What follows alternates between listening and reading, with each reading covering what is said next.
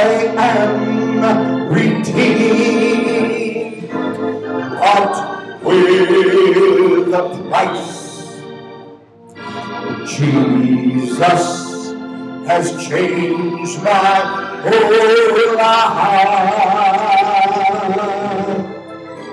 And if anybody asks you just who I am, tell them I am redeemed. Oh yes, I am redeemed, bought with a price.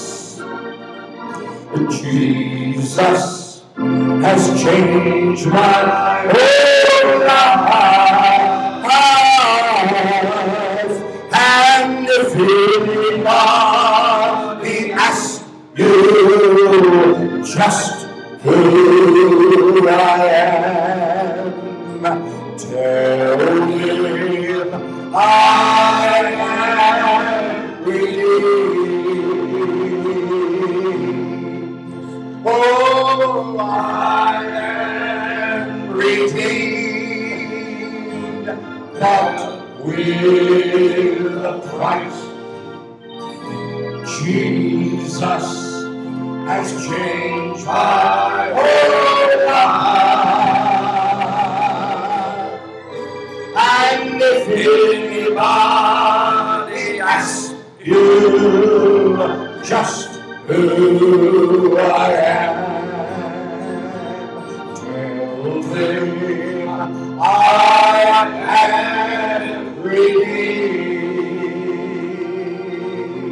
One more time, I am redeemed, bought with a price.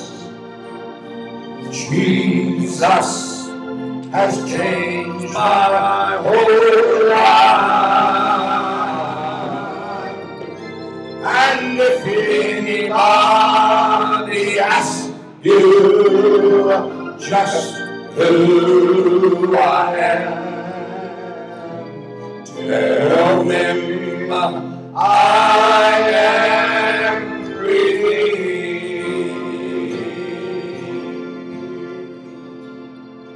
Hallelujah. Thank you. You may be seated. Thank you, Brother Marvin. If you can sing with 7 or 8 people under that, we're not calling. Worried about it. You could sing with 7,000. Okay. All right. I guess that preachers are not supposed to get discouraged. But they do. And I being one. So I need your prayers, and I need your attention for about an hour. We're going to have our radio broadcast that we do each Sunday morning, beginning at 9 o'clock. I'm explaining why I'm here.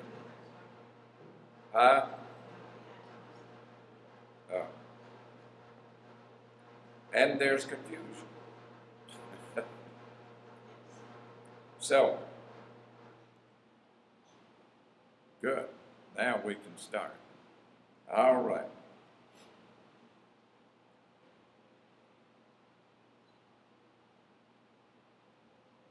We'd like to welcome all of our friends out there in KPRO 1570, We thank you for joining us.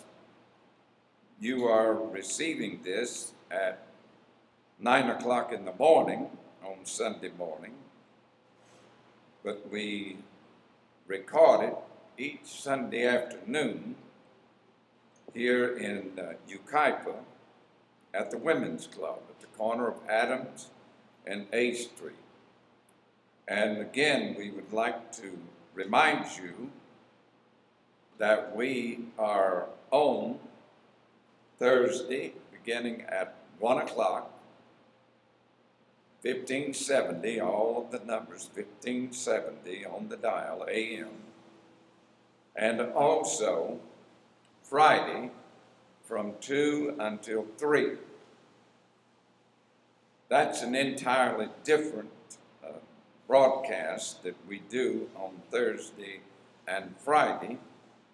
This we preach, and on Thursday and Friday we tend to get into teaching subject matters that are pertinent to the very day that we're living in.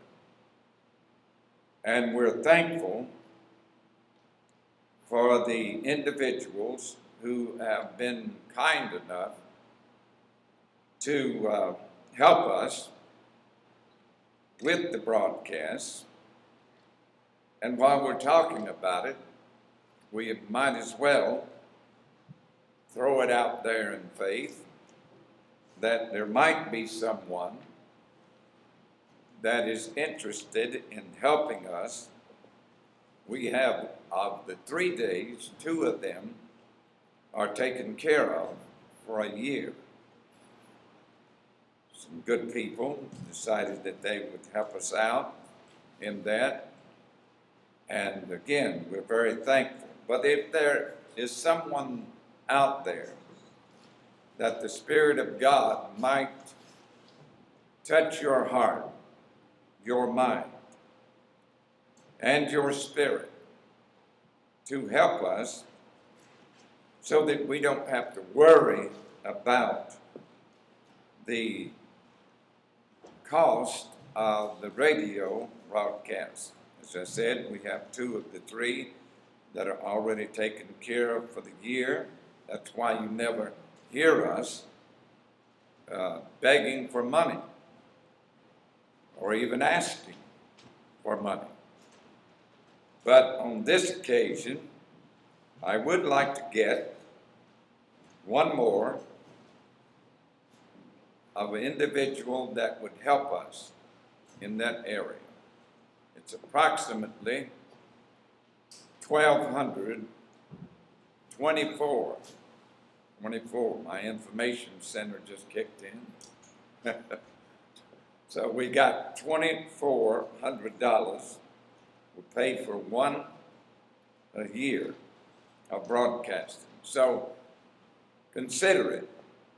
Say, well, you really think that somebody is going to do that? I really do, because it's already happened twice. So we are thankful again. We have on the Thursday and Friday broadcasts, as I mentioned, been speaking in the area of the book of Ephesians regarding God's church. There's a description that is set forth in the 5th chapter, and for the sake of time, I will just go from verse 26 and 27. Speaking of the church here, that he might sanctify and cleanse it, the church, with the washing of water by the word. You cannot read that without having the Spirit of God to rise up in your heart, your spirit, and remind you that it is by the blood that we are cleansed, that our sins have been washed, and that we have been born into the kingdom of God. Here, the Lord, via the Holy Spirit, writing to us, and I believe reminding us through the writer Paul that there is a further cleansing. I'll put it that way. You still have the same body that you had when you went to the altar or called upon the name of the Lord. You're still walking around in the same physical body. You have primarily, now a lot of people would want to jump in here and argue with this one, but if you argue very long, you would prove my point, that you still have basically the same carnal nature to deal with. Your family, I've said for years, I'll say it again. If your wife doesn't know you're saved, you're not saved. If your family doesn't know that you're saved, you're not saved. Just because that you say that you are doesn't make it so. It is by the watching and the looking and the actions of you and I as believers that people will make up their own mind of how much of this word has taken root in your life and how much of it is active in your life. So for assistance, now this is after you have been saved, as we refer to it, or born again. Here he's telling us, and using the words of Jesus on the great day that he cried out, I have water to drink. If you drink of this water, you shall never thirst again. So when we come to understand that there is a further cleansing, the old-timers of my day, they used to use the term that you got sanctified. We don't believe that no more, so we quit preaching it. I still believe in it myself.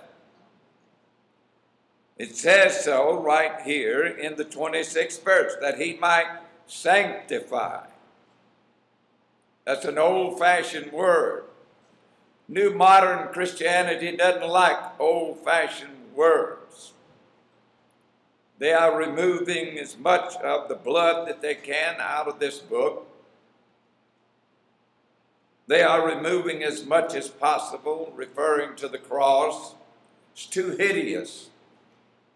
It's too bloody. People don't want to hear it. They want you to tell them how good they are. They want you to tell them how wonderful that they are. But this book deals with you and I as we are.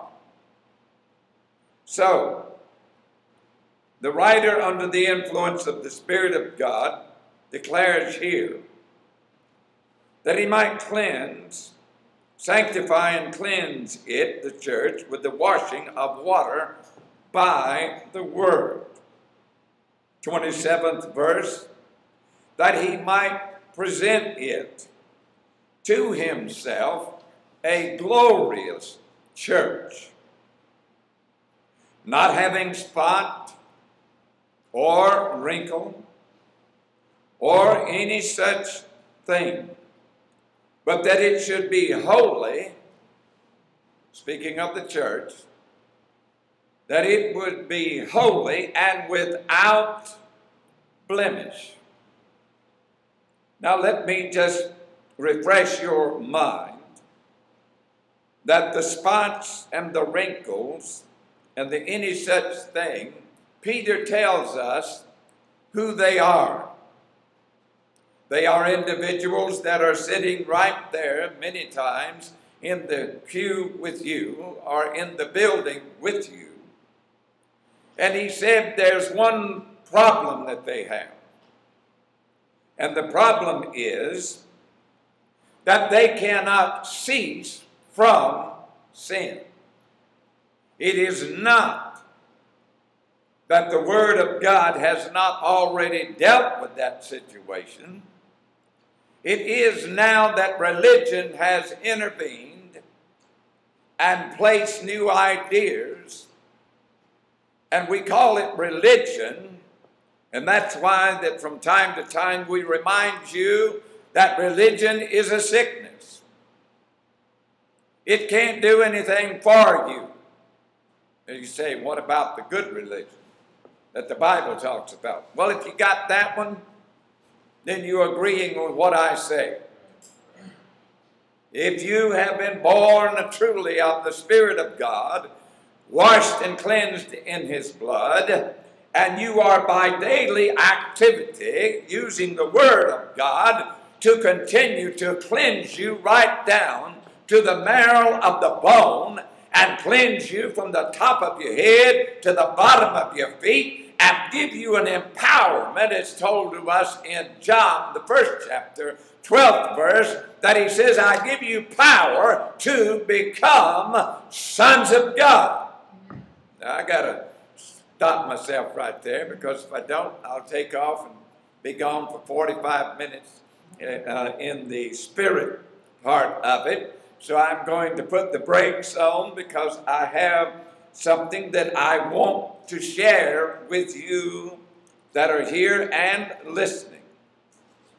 Now, there is another word that confuses God's people, and that word is perfection. It makes no difference how many times that you tell someone or you preface the statement that God is coming for a perfected work. They are always going to go back to the flesh, and they'll say their favorite saying in the world of religion, well, nobody's perfect. They love that phrase. Well, nobody's perfect. We all do a little sinning once in a while.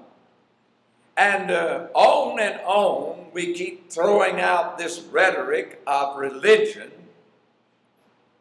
And God wants us to return to the Word and find out what He said, not what men think that He said.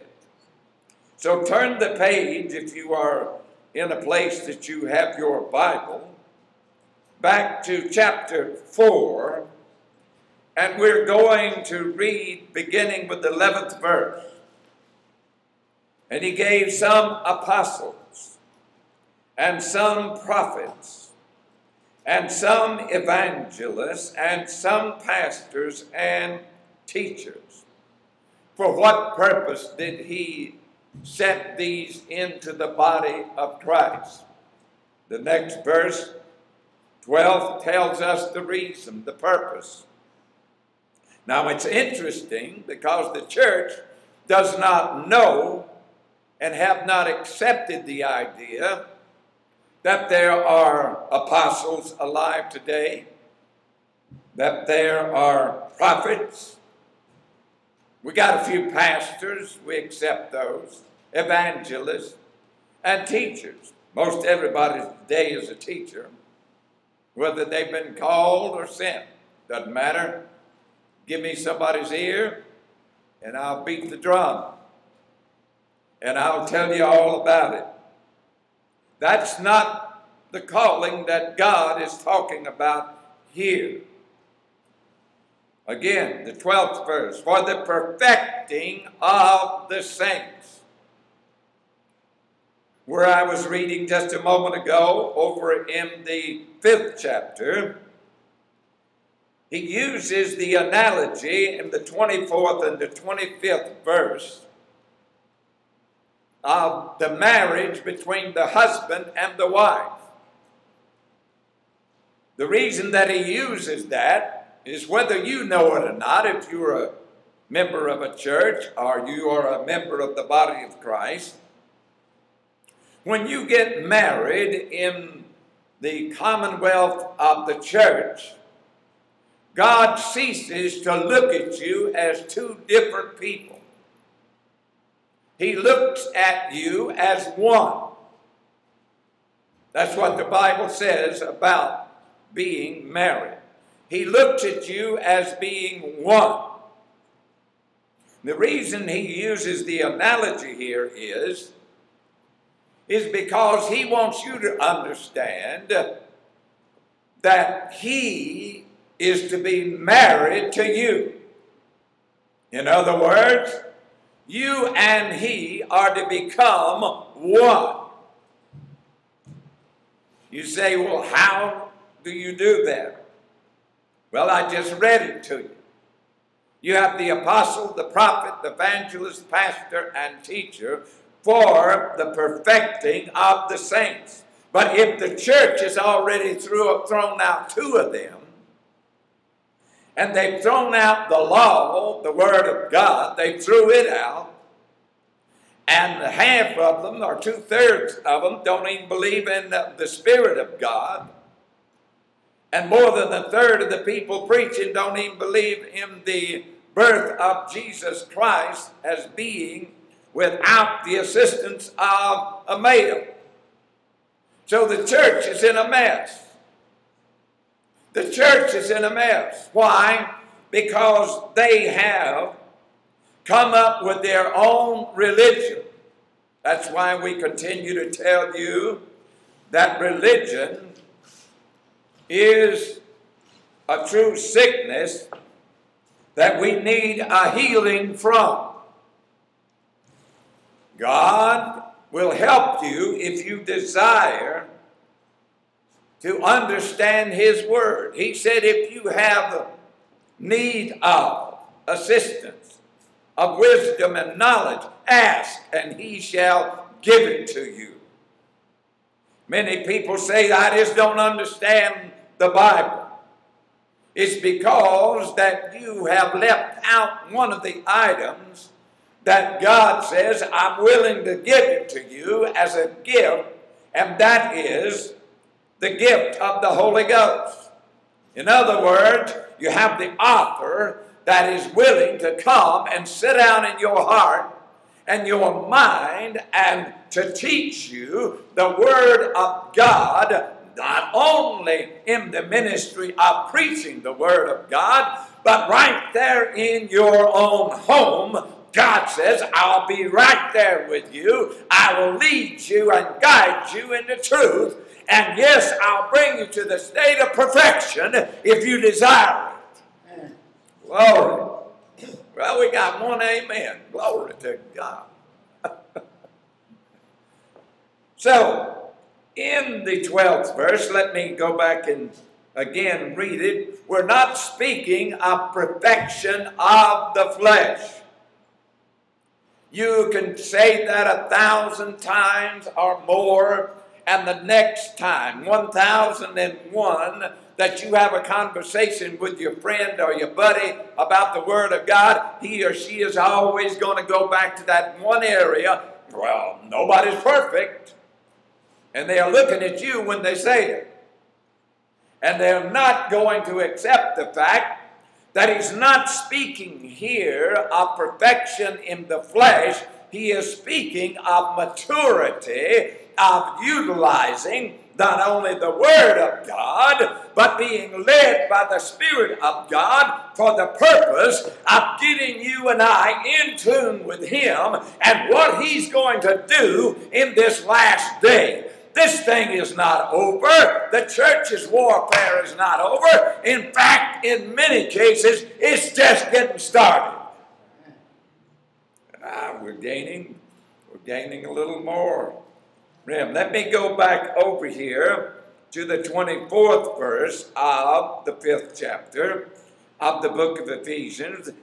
Therefore, as the church is subject unto Christ, so let the wives be to their own husbands in everything. Again, he's using the analogy, the picture of marriage. Husbands, love your wife, even as Christ also loved the church and gave himself for it. For what purpose? For the joining together, for the being married to him, for the purpose of becoming one with him. It's a many-membered body, so is your physical body. He uses that from time to time. That the physical body is a picture of his church. You got all kinds of things going on. You got a heart in there pumping blood to every part of your body. You got a brain sitting up there. It's got an alert brain that's looking at everything around it. It's got the subconscious mind that is working all of the vital organs of the body and making everything function. And it's got it all under control. And if you cooperate with it and feed it right and take care of it, it will, in the long run, it'll take care of you. It's the same identical thing in the church. If you allow the Spirit of God, with the Word of God, with the ministry of God, he said, I can get you to the state of perfection. Jesus said, I have come to do what? I have come to give you life. Not only life in this world, but life eternal. You and I are walking right now in eternal life. Why? Because we come here as dead souls. We were dead to the things of God. We had no love of the Word of God. And we were too busy entertaining our flesh in the world. But one day, thank God that the Holy Ghost came and knocked at the door of your heart and asked that you would have him to come in. And you were capable that day of having the sense in your mind and spirit to say, the Lord, come on in and wash me and cleanse me and purge me and make me one of yours. That's still a day that I shout about every once in a while. Glory to God. Now let me return back. Turn the page back over. Chapter 4. Go back to verse 12 again. And I got to explain it again. We're not speaking of perfection of the flesh. We are speaking of the perfection of the work of salvation under the tutorage of the fivefold ministry can produce something. And that's something that it can and will produce if you allow it. For the perfecting of the saints, for the work of the ministry, for the edifying. You know what the word edify means. It's to build up, to make strong. When you're down, when I started this message, I was down. I'm everywhere else than down right now because I'm in the Spirit and I feel the presence of the Holy Ghost here. So I'm no longer down, but I'm soaring in God's heaven. Hallelujah. Yes. Why? Because I believe what he wrote. First of all. For the perfecting of the saints, for the work of the ministry, for the edifying of the body of Christ. Now, 13th verse. Listen to what he says. Till we all come. Where does he want us to come? In the unity of the faith. Go back there and read if you want to understand a little bit more about it. Go back. Read Psalms 133. If you don't want to go back there, just read in the book of Acts and find out what you got. He came on the day of Pentecost as a rushing mighty wind. He gave Peter a backbone that he didn't have. The man couldn't even testify to a little girl, but when the power of the Holy Ghost came, not only could he talk to a little girl, but he got right out in the middle of the street and declared, by cruel hands you have killed the glorious one that God has sent to us. And he began to preach the wonders of God, and they had a revival right there in Jerusalem, and God is ready to send another revival right here, right now in America. Well, that one wasn't no good. Give me an amen on that one. All right. Till we all come in the unity of the faith and of the knowledge of the Son of God, unto a perfect man, unto the measure of the stature of the fullness of Christ. He measures us by the word. You are going to be judged, and I tell you, it still brings fear into my heart, my mind, and my spirit when I think about it. You're going to be judged for every idle word. Oh, my Lord. I have to quickly think about just one or two little silly things that I said yesterday that probably shouldn't have been said. Oh, Lord. You start asking the Lord, can you rub that one out? No, there's a law in here. If you plant it, it'll grow. So you better watch out what you're planting, because you are going to get a crop. So we must begin to serve ourselves and the kingdom of God by sowing good seed into the earth or into the church. You say, well, my church doesn't believe in that. Well, you ought to get out of that church. It can't help you. It doesn't know what's going on in the Word of God. God is going to have a people in the last day that is raised up by the power of the Holy Ghost. And these fivefold ministries are going to come alive.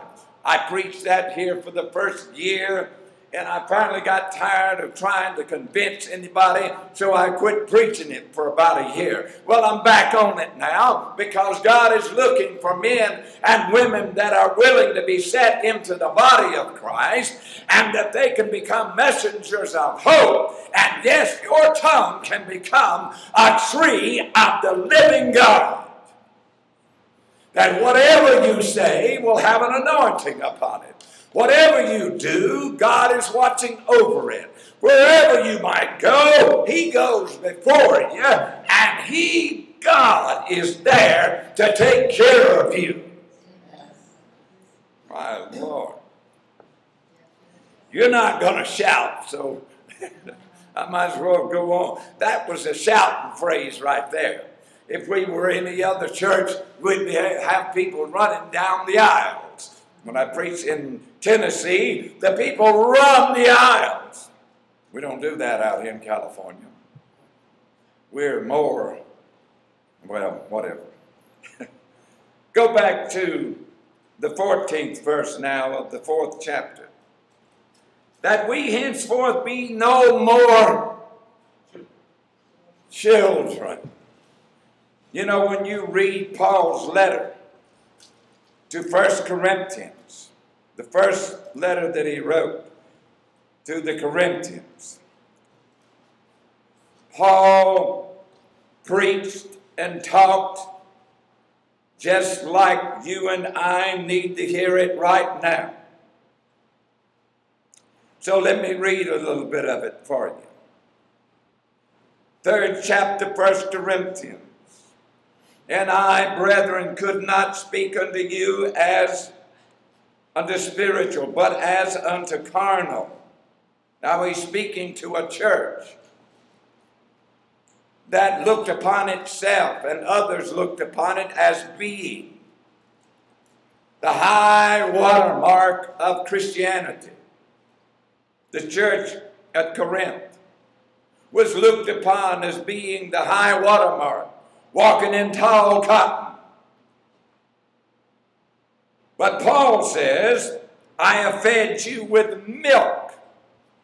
So everything that was going on that they thought was so wonderful, Paul's evaluation of it was, it's nothing more than milk.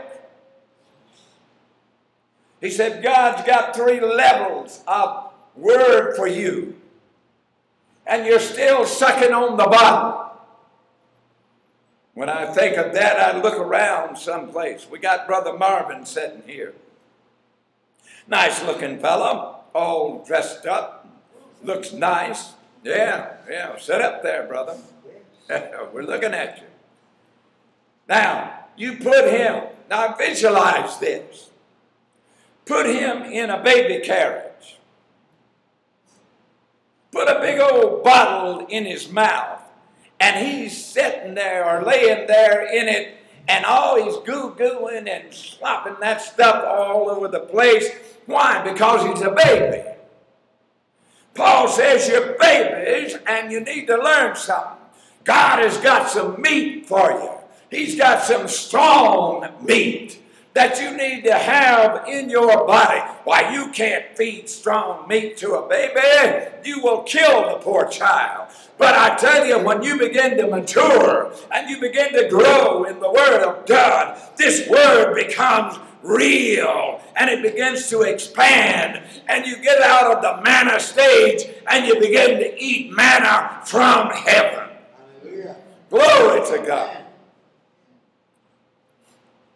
I beseech, I have fed you with milk and not with meat, for hereto ye were not able to bear it, neither yet now are ye able.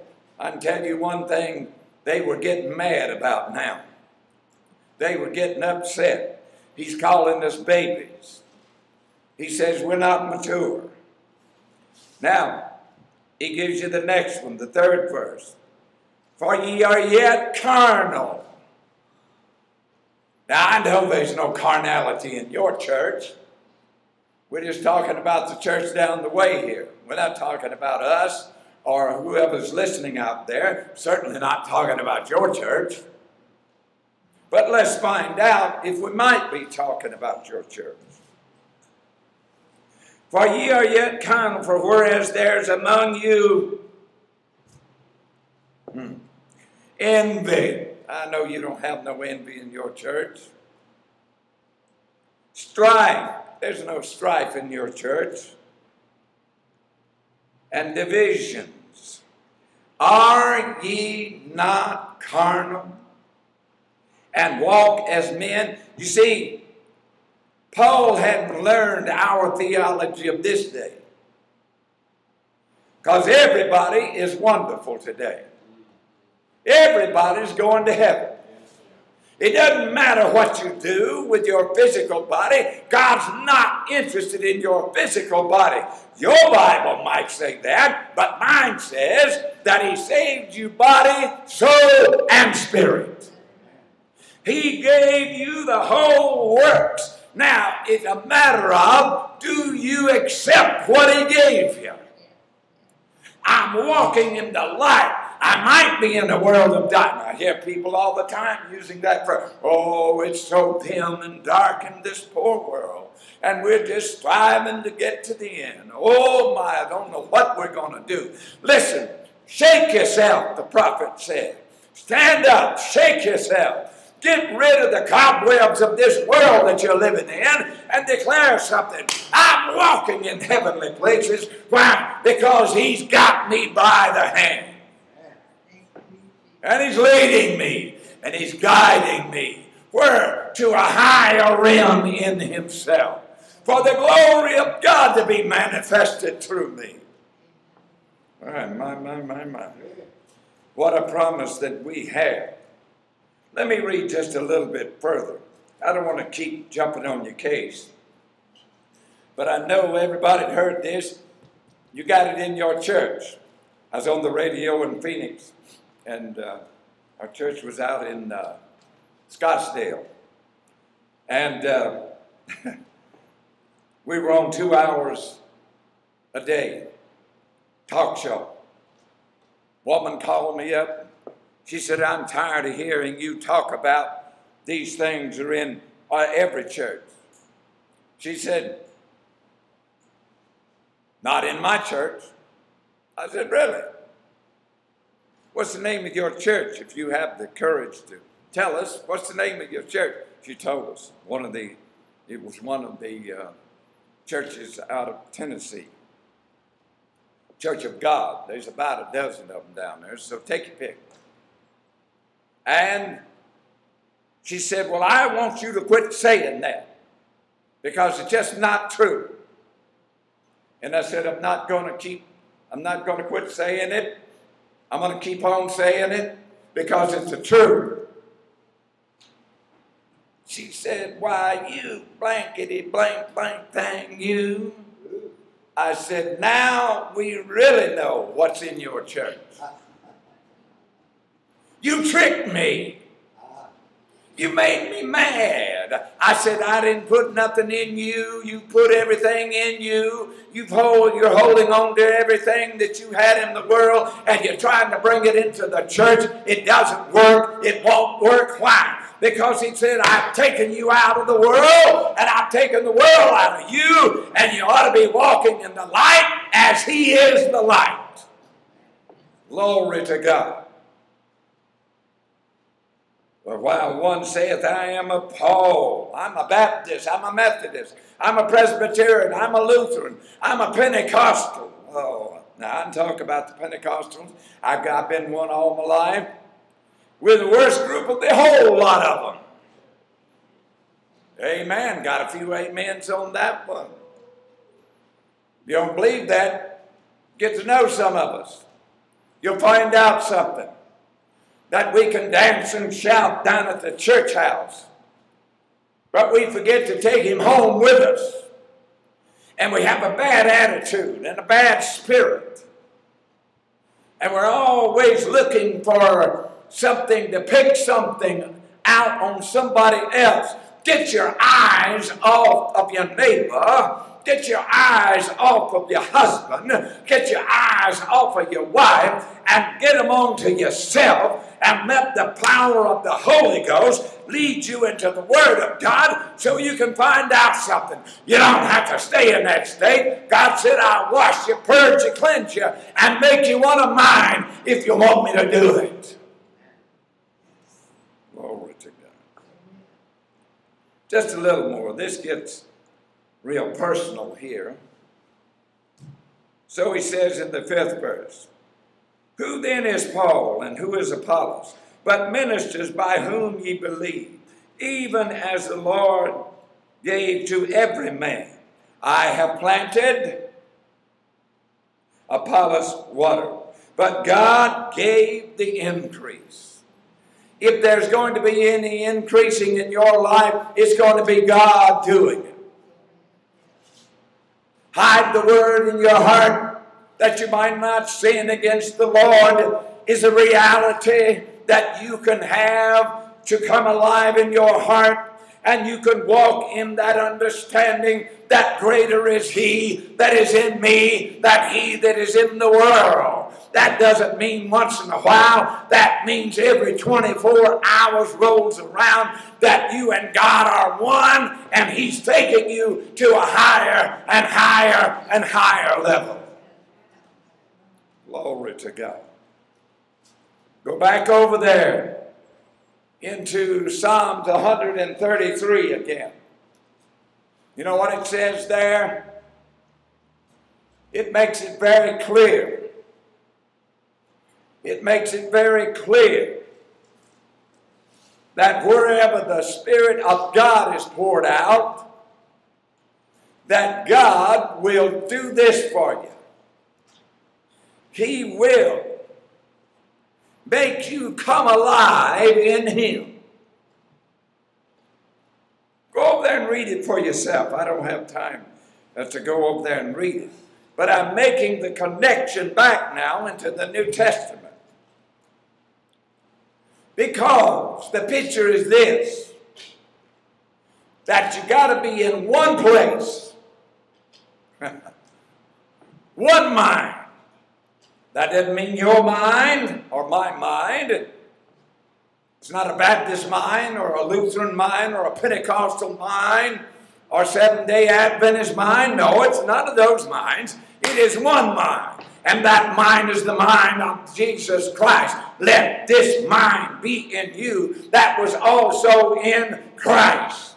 That's the mind that he's looking for. Because when you get into that, you know what happens? You can experience all by yourself what happened on the day of Pentecost. You will be walking in the Spirit, and you will be lifted up to high places in God, and there he will feed you heavenly manna and revelation, revelation, revelation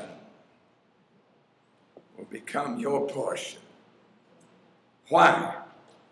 Because God is looking for people. I said, God is looking in this day. Come out of her, my people. You know how we use that today? On any other church other than our own. Need to come out of that group. Need to come out of that group. Come over here in our group. We got it right. As far as I know right now, including myself. We're still looking. We're still waiting for the revelation of Jesus Christ in us as becoming the glorious event that will bring Jesus Christ back to his church once again. I said it will bring him once again. Jesus said, it is expedient for you that I go away. Who was talking? The physical man Jesus was talking. I got to get the flesh out of the way. As long as I'm here in this one body, I cannot be in you. But if I go away, I'll come again. I'm not waiting for him to come. I'm not waiting for him to fly down out of the sky in the heavenly realm. Why? Because I read in the book of Acts that he came on the day of Pentecost. And he's been leading and guiding the church ever since. And we've been victorious all down through history. He's kept that church. They tried to destroy it time and time again. We're in the middle of that right now going on in America. There for the first time in this country. There are laws that are being made up just for bringing the church to a halt. Yes. They're working feverishly to bring about a weakening of the church of the living God. They weakened it when they said, we don't want you, Lord, no more in our school. Well, go back and find out when that happened. Come forward from that day to this day. Sin and darkness have flooded this nation of America. Why? Because the little bit of understanding that we got went a long, long way. Now you can't even have the 10 Commandments out in front of a courthouse. They had a big 2-year fight down in Alabama.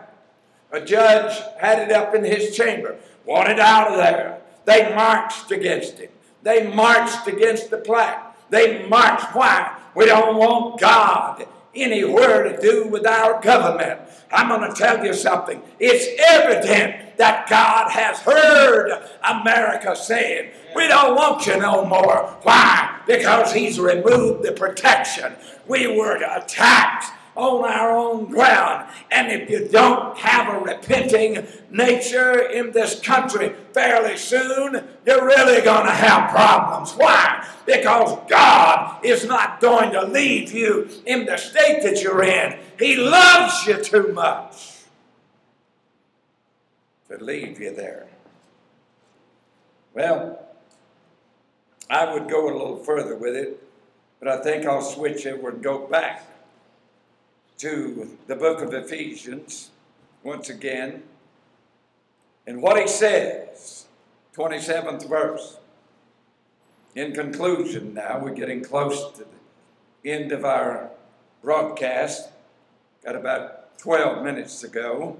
So let me interject this. 27th verse of the 5th chapter of the book of Ephesians. That he might present it to himself. What is the it? That's the church. The bride. I said the bride. You think this church world out here is a bride? Anything but. They got bad spirits, bad ideas, bad directions. All they're interested in is how many people they got, how much money they got in the bank, how prestigious they might be. God is interested in none of that. God is interested in one thing. Will you take my word and will you allow it to become food for your soul? Will you understand it's a whole lot better than barbecue? It's a whole lot better than a steak dinner. Why? Because this is revelation truth that God is sharing with us today. He wants you to know something, that you are not destined to stay in the state of the first Adam, but he wants to take you to the second Adam. He wants to make of you a quickening spirit, that you might have the word of God to come alive in you. And every word in the book becomes a part of your destiny. And whatever promise he has made belongs to you. Glory to God. Hallelujah. That he might present it to himself a glorious church. Again, without spot and without wrinkle or any such thing. That's the thing that he is interested in. Now, when I was there a few moments back, I didn't go, I just alluded to the fact of 2 Peter. So go over there with me to 2 Peter and let's find out what these spots and blemishes are.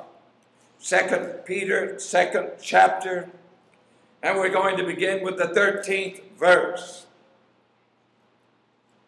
And shall receive the reward of unrighteousness, as they that count it pleasure to riot in the daytime. Spots they are, and blemishes. What are they doing? Sporting themselves with their own deceivings. That's religion, friend. That's religion. You say, not my church. No, your church, my church, and every other church. We're cranked up on religion. We're all hyped up on religion. God wants us to find out something.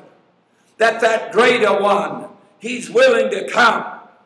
He's willing to sit down in your heart, your mind. What? Know ye not that your body is the temple of the living God? God wants to walk with you. God wants to talk with you. God wants to commune with you. God wants to heal you. God wants to deliver you. God wants to save your family from the wreckage of this world that we're living in. God is waiting to have somebody right now call out to him that is listening to this broadcast and say, Lord, come into my heart. He'll do it right there. Glory to God. Do you preach this way all the time? Absolutely. Absolutely. Are you this noisy? Absolutely. A friend of mine told me, you got to quit preaching like that, man. You're getting too old to be preaching like that. Well, I didn't listen to it. He quit preaching, went and sat down in Mexico. He's going fishing. He's enjoying himself. I'm still having fun preaching. Why? Because there's unsearchable riches in here. There are things here in the Word of God that I haven't explored yet. I think of old Job. You go way back there. They tell us that that was the first book, possibly, that was ever written. I won't argue with you. Let's make it that. Go ahead. Fine with me. So, go all the way back there at the very beginning of it all. But I'm going to tell you something. Job didn't stay back there. I said Job didn't stay back there because Job got a revelation of what was going to happen. And Job, as he was sitting there dying with the canker sores and the flesh being eaten away from him, and in that state of almost death, Job got a revelation of Jesus Christ the Messiah.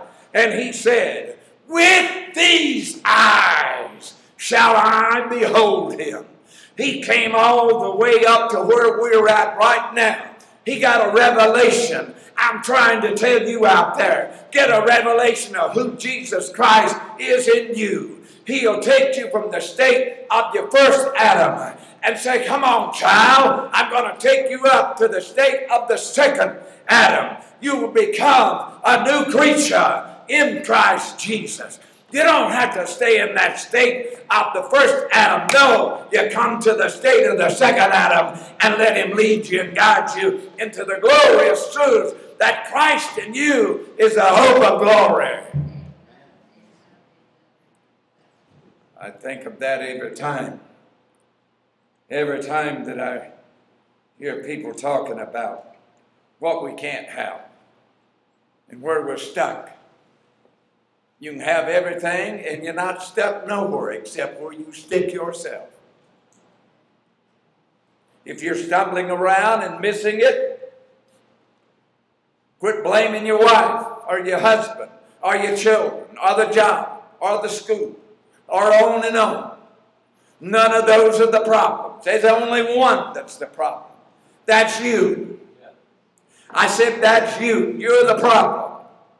Because the moment that you allow Jesus Christ to come in and he begins to cleanse you and wash you and purge you, then as we read in the book of Ephesians, he begins to feed you of the heavenly manna and he begins to let you know something.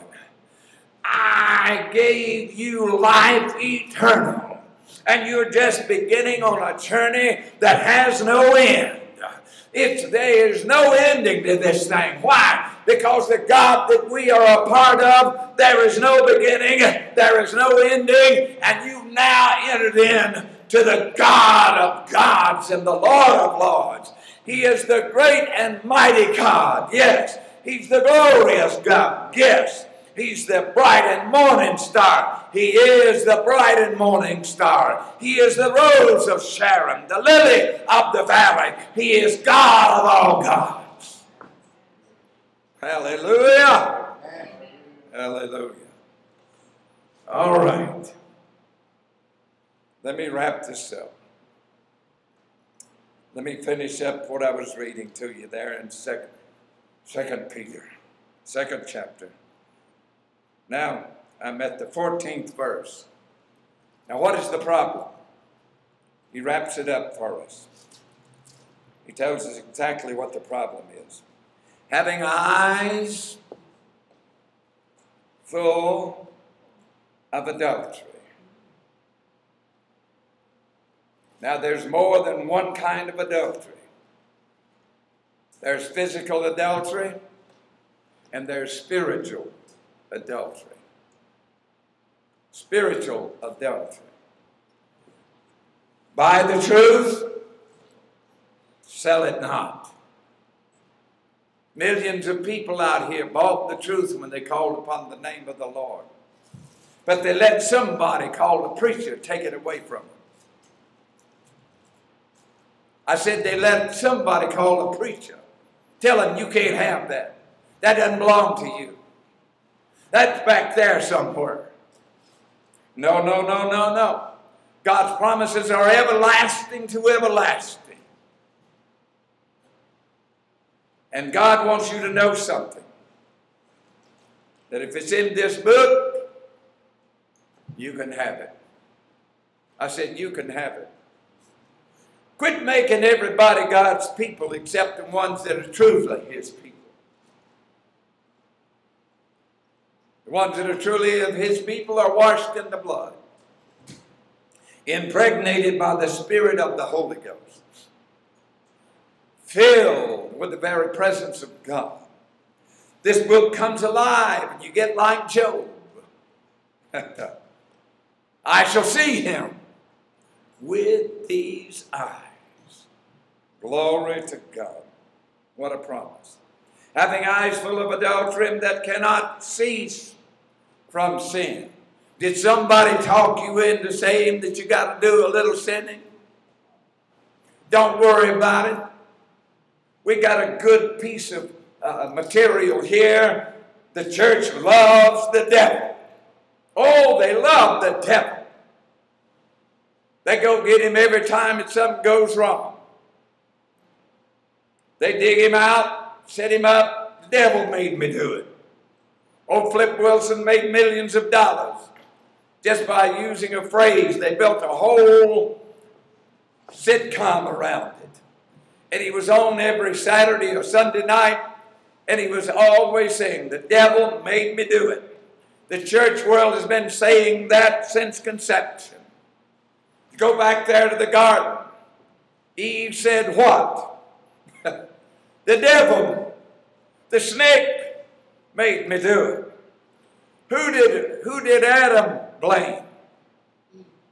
He blamed God. I was doing all right till you give me that woman. And that lying spirit has been in man's heart and mind ever since that day.